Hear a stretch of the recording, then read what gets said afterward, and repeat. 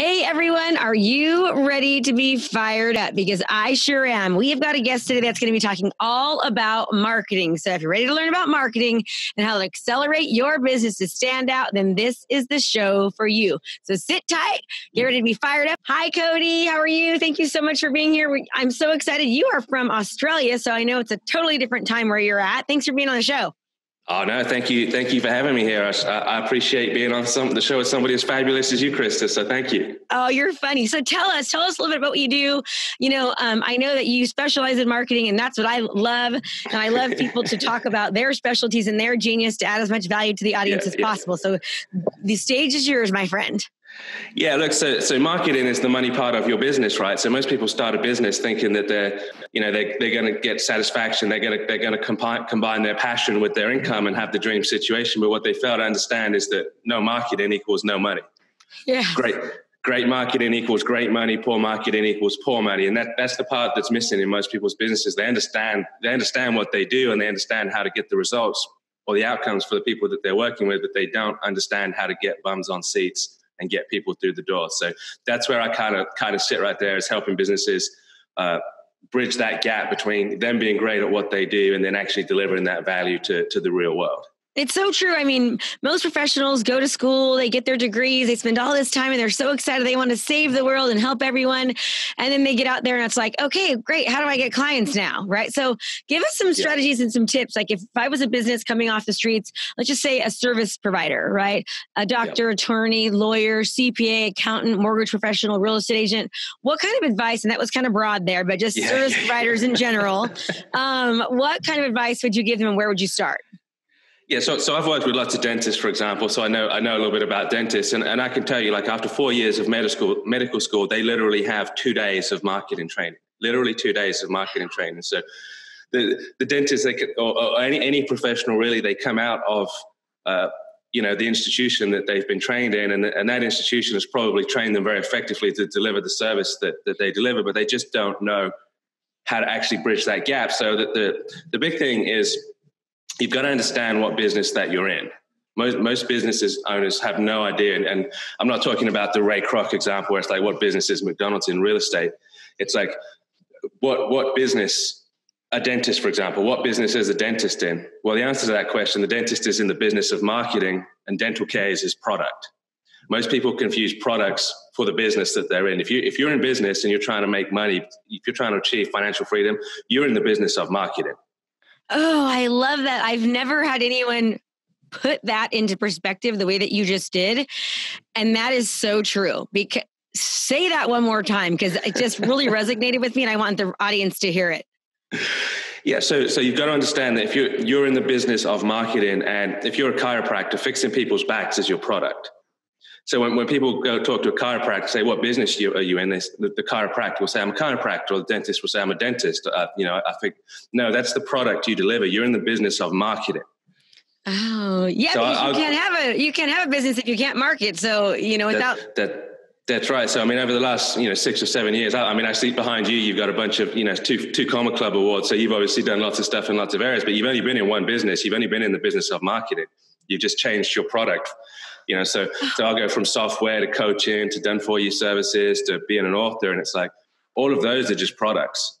I'm in the business, people go, oh, you changed so much. I'm like, I've been in the business of marketing for 10 years. I haven't changed my business in 10 years. Oh, that's so true. In the business, it's marketing. That's all it is. It's just like, man, okay, so you're in the business of marketing. So, great point. Dentist comes out. They're so excited to go serve. They've gotten all this education and they just have nowhere to start. And they're taught to do, what are they even taught to do? I mean, nothing, right? I mean, they expect businesses to come to them.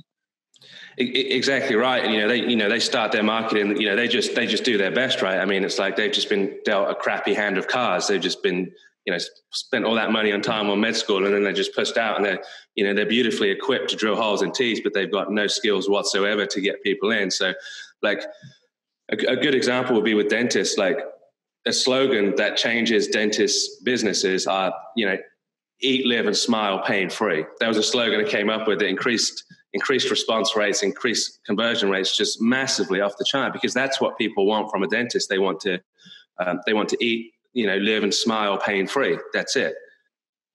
And if you can ask the question, what would it mean to eat an apple? And that's enough for somebody to spend $25,000 on a surgery. What would it mean for you to be able to eat an apple? Or what would it mean for you to be able to smile without feeling self-confident or self-conscious? That's enough to get somebody over a $25,000 hump. Whereas the dentist is sat there going, we're going to use titanium inserts and we're going to use this and that. And it's like, nobody cares. Yeah. Who cares?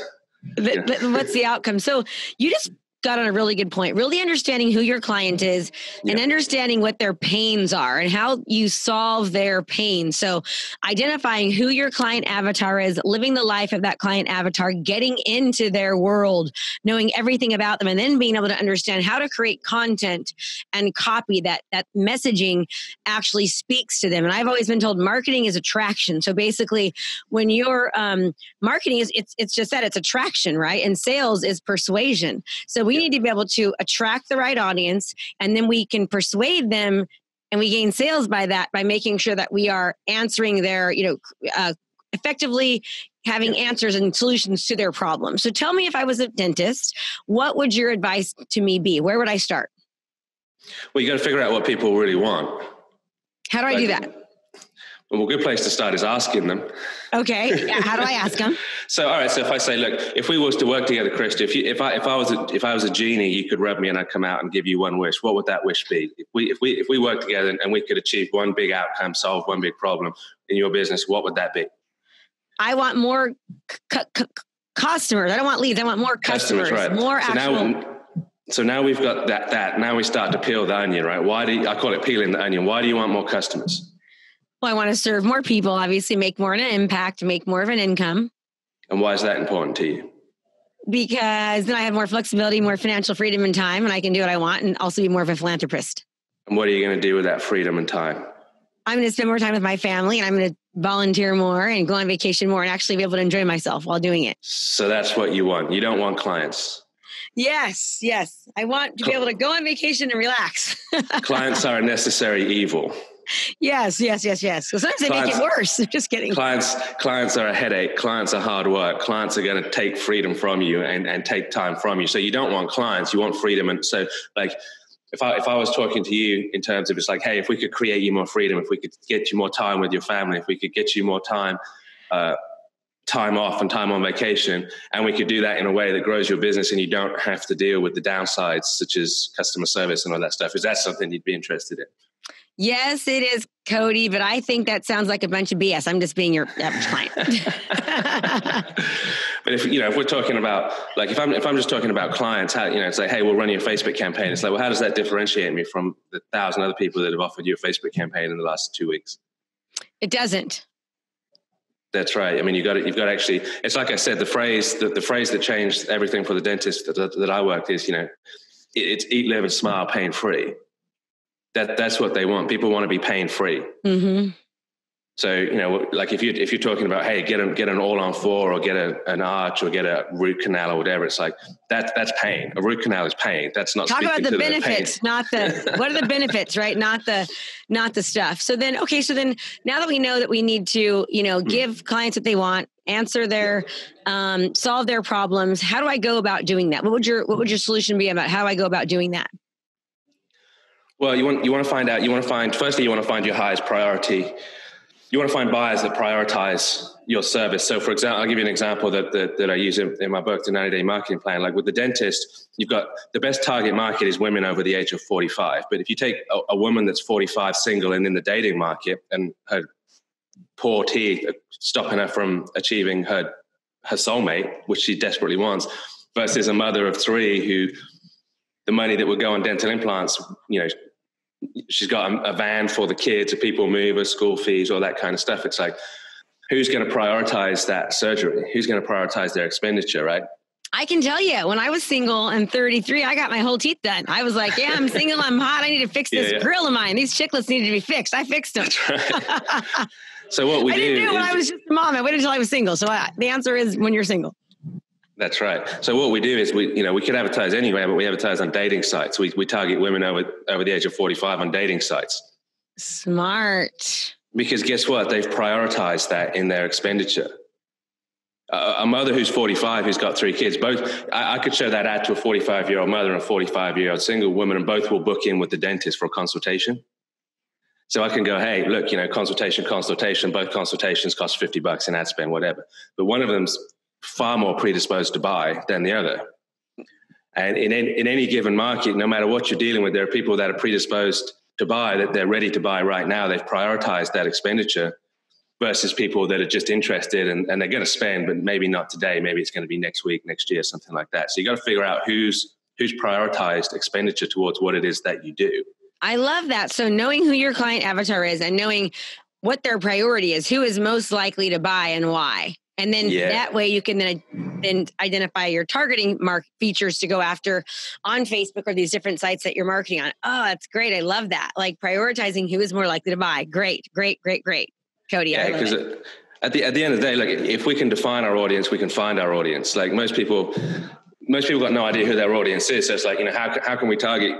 It's like, no, I believe you can have anything you want, right? But you got to know what you want. And I talk to business owners, say, what do you want? And they're like, I don't really know exactly. And it's like, well, you've got it. That's what you've got. You've got indecision. You just said, I want indecision and confusion. And that's what you've got. You get some clarity, get some focus, and that's going to start to show up. So same in your marketing. If you can define your audience, you can find your audience. And the most important step is the step that everybody throws out the window. Like, define your client, create your client avatar, and people are just like, oh, I'll just throw it out. I'll just go run some ads or whatever. It's like, yeah, well, just give me your money and stop, save yourself the pain of running those ads, because you're not going to make any money.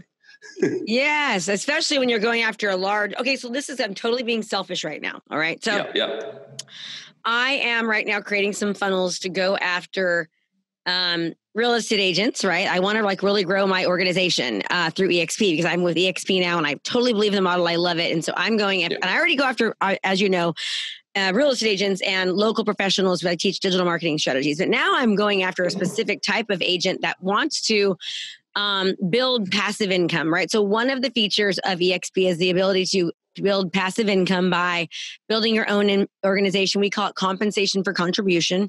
And that's by, having people come in underneath you and you support one another to help the business grow.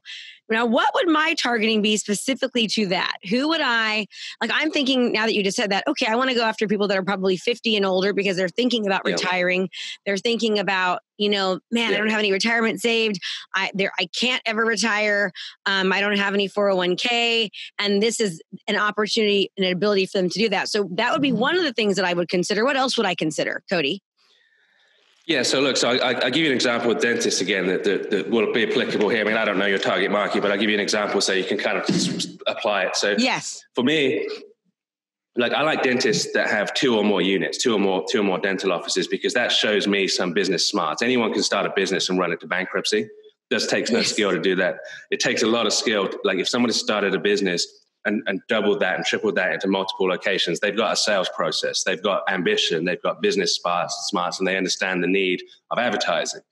So I'll send out a direct mail letter to dentists, and it'll say hey, Mr. Dentist, if you own 2 or more dental locations, this might be the most important letter you've ever read. So very targeted. And that they have 2. Now you're actually still sending out snail mail? Yeah. Kills it, man. It kills it. I'll get a $2,000 a month client for $150. Really? And you can, there's lists that you can buy that there are dental offices, that dentists that have 2 or more offices. Yeah. So look, it doesn't take it. If you're targeted, man, it doesn't take a lot of effort. So 10 snail mails will produce a consultation. And it's it's going to take my VA 15 minutes to go on Google and find 10 locations, 10 practices that have 2 locations. And then, but buying lists is only necessary, man, if you're carpet bombing. We don't carpet bomb. It's the sniper rifle versus the B-52. So you're going directly after, you're doing research, sending these marketing pieces directly to dentists that have 2 or more throughout the country. Wow, great. And then and if the headline says, hey, if you own 2 or more dental locations, guess what it does? It grabs the attention of my target market, and it disqualifies everybody else. Absolutely. The more your content speaks directly to the person on the other end, the more likely they're to buy. Totally agree with that. So the question would be what are the really probably psychographical characteristics of somebody who's pursuing financial freedom in your market? Do they own 2 or more offices? What are the God, no. psychographical? Most agents don't even own 2 or more homes. So that would be, it's difficult. Most don't. Like they're at a point now where it's like, hey, do you have more than $100,000 in your, savings account so you can retire? The answer is going to be, if you don't, click here, kind of a deal, right? Like, let me show you how you can. Yeah. Because you got to think, like, when I get on the phone with a dentist that owns, say, 5 locations, it's like, but by the process that I've just told you, I'm not doing nearly as many phone calls to make the number of sales. B, they're qualified. It's like, I'm making much more money. I'm doing much less work because I've actually figured out the characteristics of my ideal client. So we'd have to sit down and say, what exactly are what are the characteristics of your ideal client and where do they hang out? Or what kind of websites are they looking at? So, and then you start marketing to those and putting in those interests and that type of thing into Facebook and when you're targeting them. Yeah, so I just off the top of my head, I'll probably do double layer targeting. So it's like I would target someone who's a real estate agent and interested in Think and Grow Rich, or interested in Rich Dad Poor Dad. I'd start, what kind of books are they reading? If they're reading books that are pushing you to, kind of talking about financial freedom and stuff like that, then that's a good indication that, not only are they interested in financial freedom, that they're actually proactively seeking that information out, which means they're going to be more responsive than.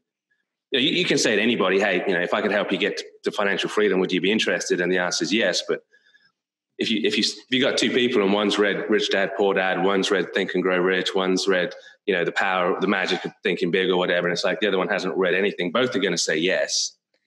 Yes, exactly. So you're really getting super hyper specific focusing on your ads. Yeah, and ask questions too. So I call it emotional currency. It's like I want to see emotional currency with clients before I talk to them. So, for example, I was doing some stuff for it was a biz op company, right? And we, do you want to work from home? Everybody wants to work from home, right? But we asked the question, why do you want to work from home? And someone goes, well, because I'm stuck at home with COVID and I've got nothing better to do. Yeah, not much emotional currency there. Whereas another guy said, hey, I've just, I'm 52 years old. I'm a truck driver. I've just had a stroke. I've lost my license. I've got 30 years of work ahead of me. I've got a lot of life still to live, and I need a way to work that's going to work within the confines of my stroke. That guy's got emotional currency. Yes, absolutely. I love it. Okay, so you mentioned a book. So I want to, what is the name? I want you to promote your book. What's the name of the book that you have written so people can actually, kind of dive more deeper into this, the 90-day marketing plan? It's the 90-day marketing plan. That's what it's called. And it's a very confusing title. Yeah, I know. I love them. So the 90-day marketing plan from Cody Butler, and you can get that on Amazon, or do you sell a digital copy of it? Yeah, there's a digital copy. You can go to the 90daymarketingplan.biz or go to codybutler.com. And it's on Amazon as well. So there's, I make it easy for people to do what I like for them to do, which is buy a copy of the book. There's lots of ways you can buy it. Yeah. And then he can start targeting you and, going after you, since he knows that you'll be a great people for him. Okay. So now you've identified your target market. You've identified the level of, how ready are they? What's their priority as far as buying? You identified your messaging as, their interests and such. What's next? So now we reach out to them. Now we throw the bait into the water and go fishing. Okay. And do you do that through Facebook ads and through, and then also snail mail? Yeah. So I use personally, like, it's going to depend on the industry. And so there's no right or wrong way. Like, it's like, is a hammer or a screwdriver better? What are you trying to do? It's like, a hammer's a hammer, a screwdriver's a screwdriver. It's like, is Facebook or LinkedIn better? Well, what are you trying to do? They're both great. So yeah, I use email. I use snail mail. I use Facebook. I use LinkedIn. I use Google ads, like YouTube ads, like anywhere I can find my target market. But I've been doing this for a long time, keep in mind, Krista. So I recommend starting out with just one and getting really, really good at just one. Just get really good at one, because getting good at one is tough. Yes, exactly. So I always talk about learn, implement, master, repeat. Learn one, implement it, master it, go back and repeat it and learn it again. And then before you ever get to the next thing, then move on, but not until you've mastered the first. Absolutely agree. That's right. And that's what we've done too. We've mastered Facebook, and then now we're dabbling with YouTube and the such. Yeah. And we still put everything everywhere, but we really, really know Facebook really, really well. Okay. So then what kind of title then? Like, for example, your copy. So on your ads, going after the dentist, let's say, the dentist is going after, the woman that's dating. What would the copy be? What would the actual wording be on the ad? And what would the call to action be? Yeah, so it's going to be like the best formula is how to get X without X, right? How to get what you really want without what you don't want. That's always the go-to. So how to lose weight without feeling hungry. Yes, I can tell you know Russell Brunson. You studied Russell, huh? I'm a student of marketing, so yeah, I've studied lots of people, but Russell's up there for sure. I'm for sure a Russell Brunson fan, 100%. Yeah. But that's the go-to. So look, how to get X without X is a great one. 7 ways to. So let's go back on the how to get X.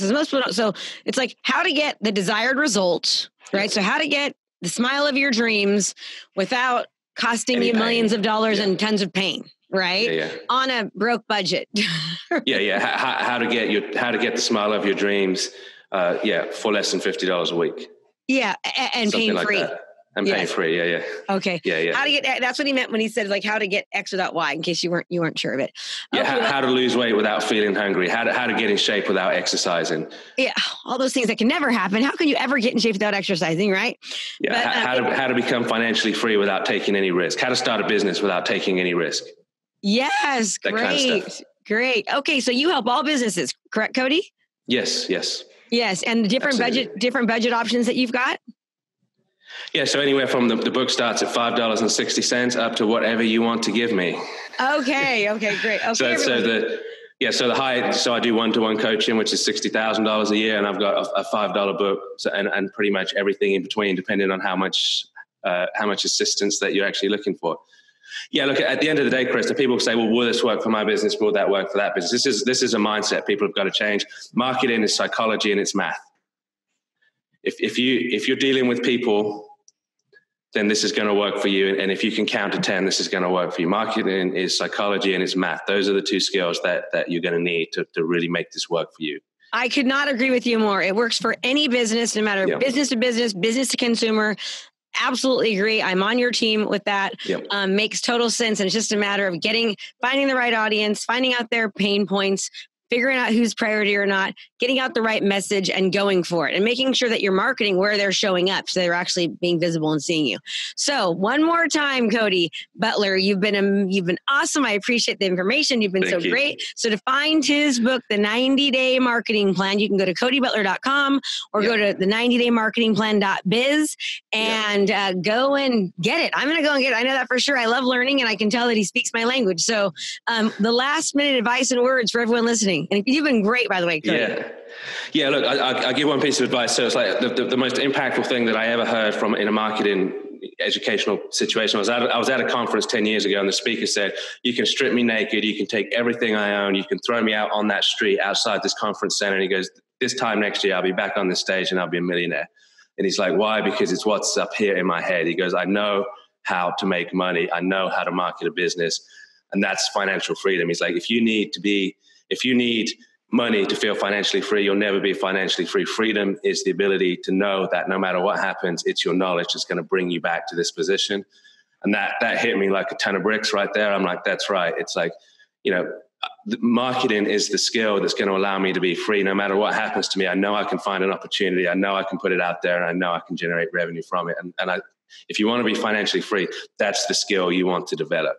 Is the right mindset to know that, you'll be okay always. Just find the pain and solve the problem. And it's simple. I mean, we've just covered it in a nutshell here, but it's like there's only 5 or 6 moving pieces to this puzzle. And once you get it, it's like I said, you've got a bunch of 2 common rewards behind you. It's like you're just taking the same cookie cutter formula and taking it to different industries, right? Once you know what to do, it's easy. Yes. So great. Such great advice, Cody. I totally appreciate it. I really appreciate you being on the podcast. I know you are busy. You got me fired up. I'm going to be ordering that book of yours. Excited about it. Thank you for your piece of advice, Cody. Everyone, thank him for being here. It's been wonderful. And as always, Cody, goodbye. Thank you so much for having me. And everyone, I appreciate your time. I know you're very, very busy. So thanks for spending it with us. And Cody and I really appreciate it. And I will see you on the next episode of Fired Up with Krista Mashore. Make it great to everybody. Smile. And remember, learning is great, but if you don't implement, nothing happens. And I'll see you next time. Bye. Hey there, I have a brand new podcast called Fired Up with Krista Mashore, where I bring my high energy right to your ears. This podcast is available on all your favorite podcast platforms. So do me a favor, go subscribe and leave a review. All this information is free and I cannot wait to teach you everything I know. Thanks so much for watching my video. You can learn more about how to be a successful real estate professional by watching other videos that I have. And be sure to subscribe to my channel. And as always, make it a great home selling and buying day.